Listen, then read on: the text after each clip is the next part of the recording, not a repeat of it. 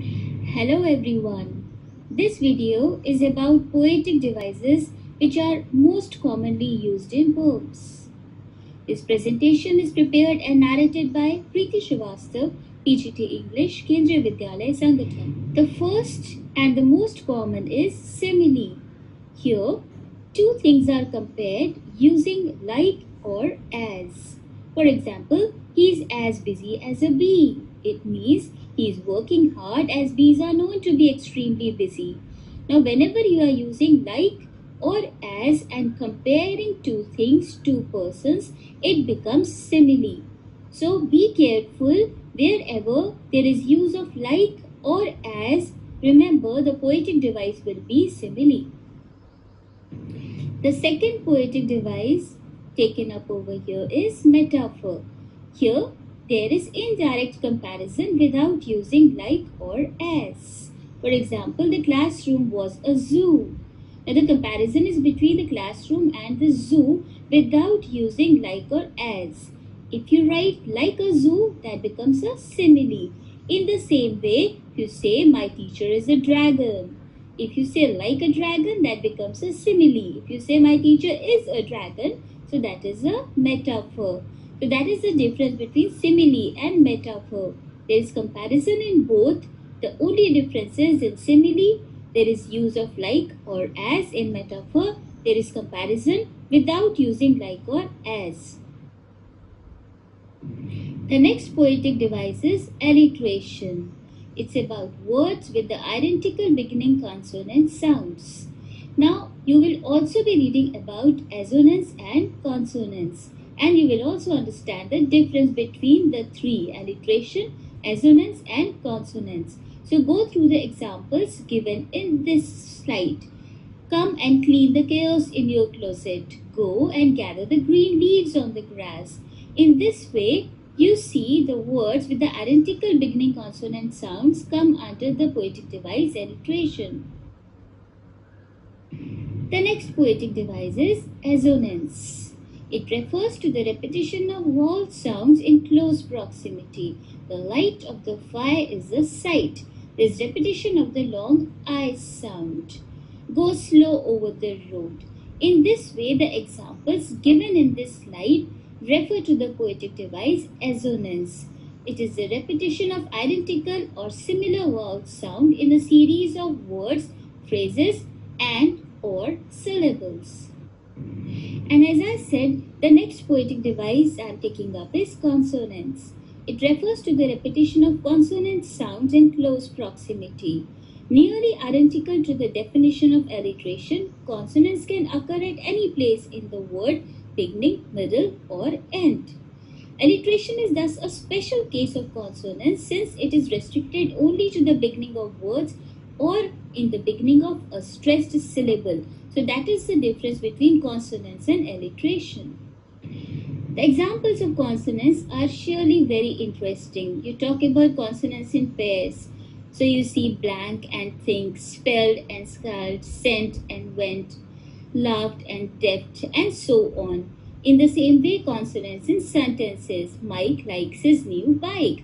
I'll crawl away the ball. Toss the glass boss.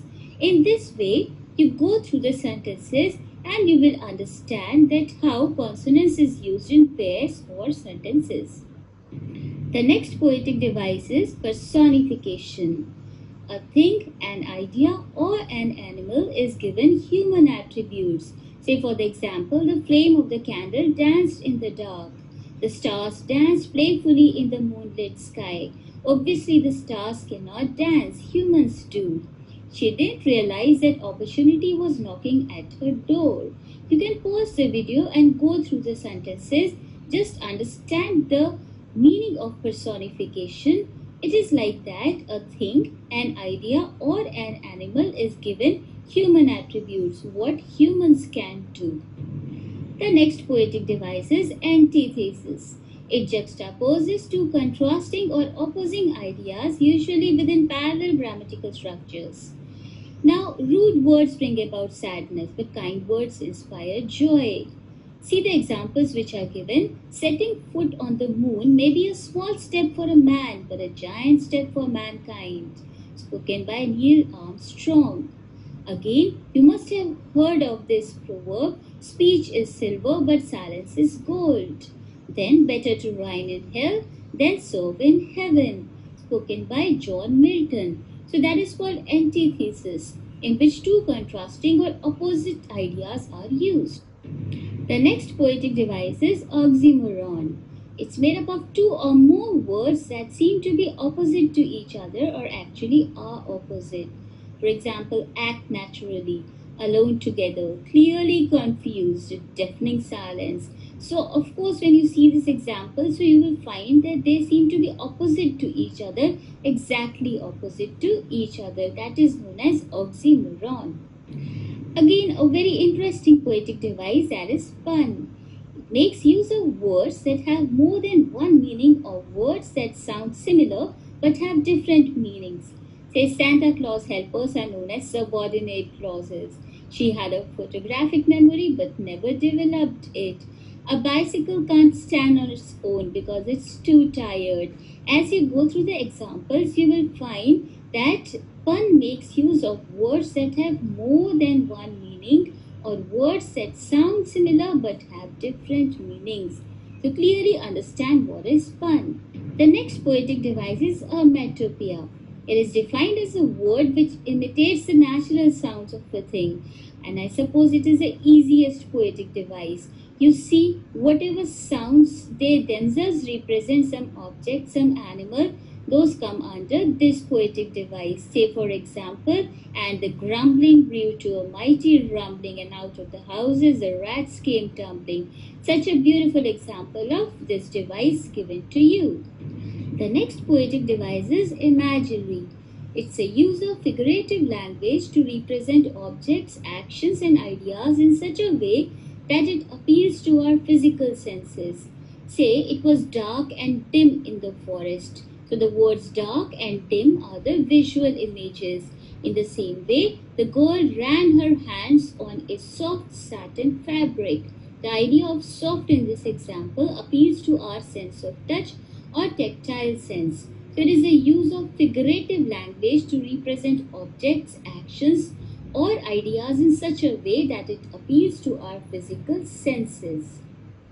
The next poetic device is symbolism. Here, a writer uses one thing, usually a physical object or phenomena, to represent something more abstract. You must have read about this poem when Shakespeare says, all the world's a stage and all the men and women merely players. They have their exits and their entrances, and one man in his time plays many parts. These lines are symbolic of the fact that men and women in the course of their lives perform different roles. A stage here symbolizes the world, and players, of course, they symbolize human beings.